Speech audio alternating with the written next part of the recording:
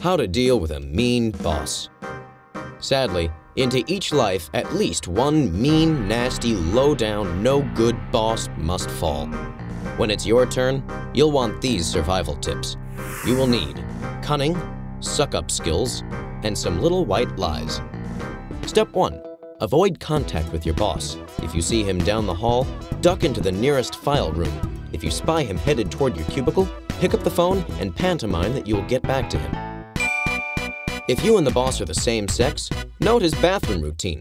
Most people have one, so you don't have to endure awkward stall-to-stall or sink-to-sink encounters. Step 2. Maximize your time away from the office, and therefore him, by being the first to volunteer when it's announced that someone needs to check up on operations in Lapland.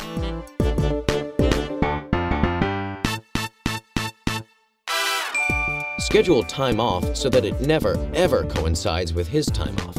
That way, you'll get twice the break from him. Step 3. When your boss is being a jerk, remain serene and polite, even if your head is about to explode. There's nothing that annoys a bully more than someone who won't rise to his taunts. Step 4. Whenever anyone is looking for him, act as if you're trying to cover for him. Everyone will assume he's guilty of something and feel sorry for you. Apologize for his unreliability. Step 5. Keep written proof of everything you do so the boss can't take credit for your work. Step 6.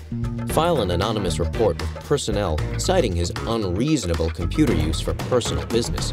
You won't even be lying.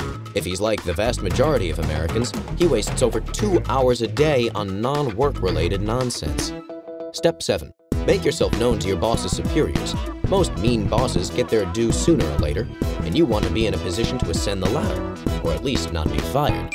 Did you know, according to a recent survey, 39% of bosses don't keep their word, 37% don't give credit where it is due, and 27% badmouth those they supervise to coworkers.